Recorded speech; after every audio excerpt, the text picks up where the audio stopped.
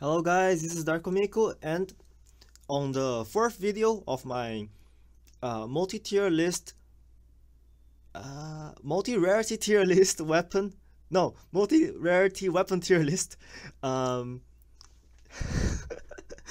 uh, um, featuring Tornado Spotlight. Okay, in this video we'll talk about intro, pros, cons, why Tornado's epic stat is so bad, and recommendations for Tornado users.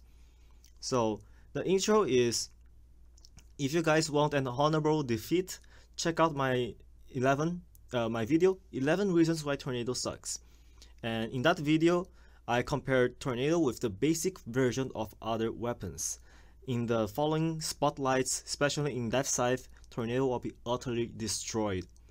And since I already made a video on Tornado, I will just list the pros and cons without proving them mathematically here, because I've already done it in another video. So, Tornado's pierce damage is 55%, and then the bounce damage is also 55%, if not the epic one. Epic Tornado has the pierce damage of 55% and bounce damage of 68.75%. So let's go. Pros: beginner friendly, easy to start a step, and that's it. Oh, you guys will kill me so much. But yeah, let's see what are its cons. First, misses all shots to moving targets, the same as bow, saw blade, death scythe, and not so much on stalker staff on certain situations. So Art of Combat doesn't solve this. Yeah, projectile too slow. Art of Combat doesn't solve this. Misses all back shots. Back shots means the return damage after bouncing on a wall. So misses all back shots to stationary targets if you move. Art of Combat doesn't solve this. Very high chance of missing all or partial damage to mobs that teleport, bury, or jump. Art of Combat can partially solve this.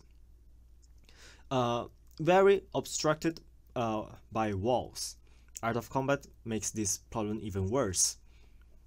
Misses most back shots if the enemy is not near walls.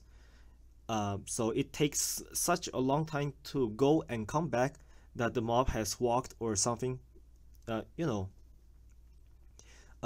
Art of Combat partially solved this because of increased projectile speed. Has poor inbuilt area damage that cannot be upgraded. Even in ideal situation, Tornado deals less than half of the damage that Death Scythe and Spear does, and this is proven in my other video. Its area DPS at the start of the chapter is still lower than Death Scythe single target DPS at the start of a chapter, proven in my Death Scythe weapon spotlight. So, yeah, not great DPS. Low weapon multiplier. The reason for Death Scythe's not great DPS is because of this low weapon multiplier, only 0.8. If you hit both ways, then it has a pseudo weapon multiplier of 1 plus 0.6875 times 0.8, that is 1.35, and it is still lower than 1.45 and 1.56 from the Death Scythe and Spear. So yeah, single target damage is still lower too. Yeah, not great single target damage, loses to Staff, Spear, and Death Scythe, proven in my other video.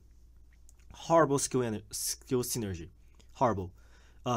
Instead of ricochet, pierce, shot, and bouncing wall helping the Tornado, it completely fucks up the Tornado's damage instead of helping Tornado.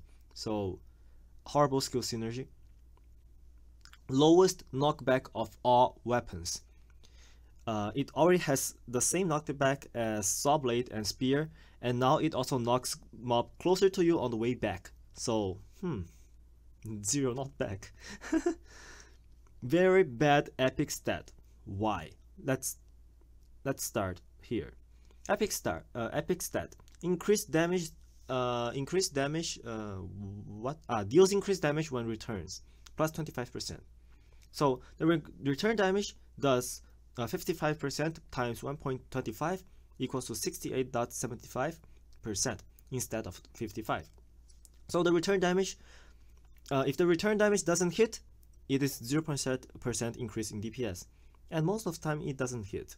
But if both ways hit, that is an increase of DPS by 1.6875 divided by 1.55, and that is an 8.88% increase in DPS. That's how much the epic stat values.